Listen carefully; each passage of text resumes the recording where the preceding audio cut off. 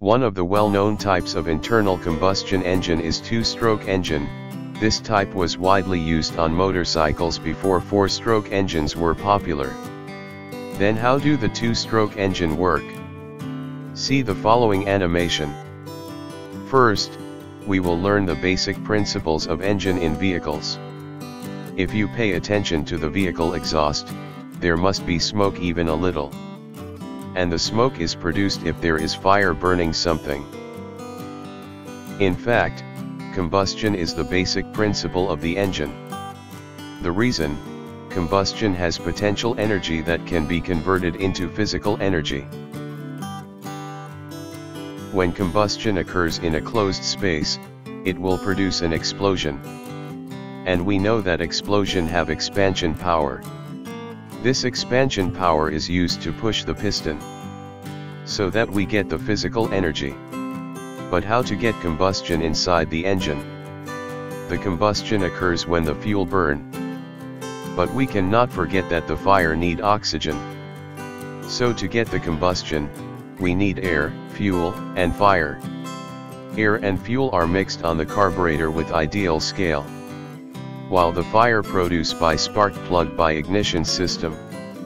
If the three material meet together, the combustion occurs. However, if the condition is like this, the piston is only pushed down. In fact, the physical energy we need is rotational motion. To solve this, there is a crank mechanism under the piston. It functions to convert the vertical motion of the piston into rotation. In addition, the crank mechanism makes the piston move back upward, so that combustion can be done again so that the engine can run longer.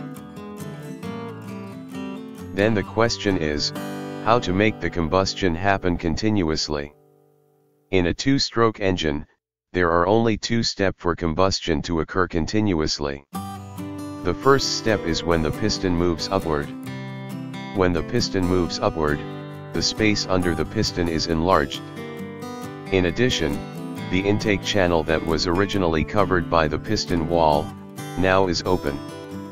This condition causes the air and fuel mixture sucked into the crank chamber. The second step is when the piston moves down. The movement of the piston makes the crank chamber shrink, so that the air-fuel mixture in the crank chamber is pushed into the combustion chamber through the transfer channel.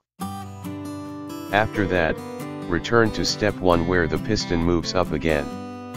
The crank chamber is enlarges, so that air and fuel are sucked in,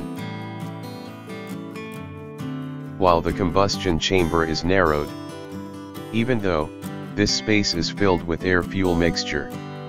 This condition makes the air-fuel mixture in the combustion chamber is compressed, so that the temperature and pressure rise. After that continue to step 2 where the piston moves down. At this time, the spark plug is sparked, so that the compressed air-fuel mixture in the combustion chamber burn, and produces an expansion power that pushes the piston down. This combustion is what we need to keep the engine running. At the same time, the piston movement causes the crank chamber is narrowed, and the air-fuel mixture is pushed into the combustion chamber. Before the piston reaches the bottom dead center, the exhaust channel opens. Air-fuel mixture from the crank chamber moves to the combustion chamber, and pushes the residual gas out into the exhaust channel. When the piston reaches the bottom dead center, the residual gas has flushed out and now, the combustion chamber is filled with fresh air-fuel mixture. So the conclusion, the two-stroke engine has only 2 steps. Each step has 2 processes. The first step consists of intake and compression processes. Step 2, consisting of combustion and exhaust.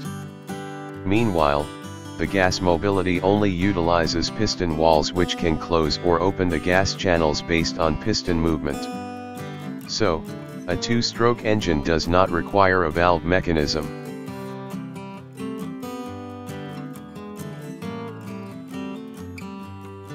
That's an explanation of the two-stroke engine. Subscribe this channel and stay tuned to the next video.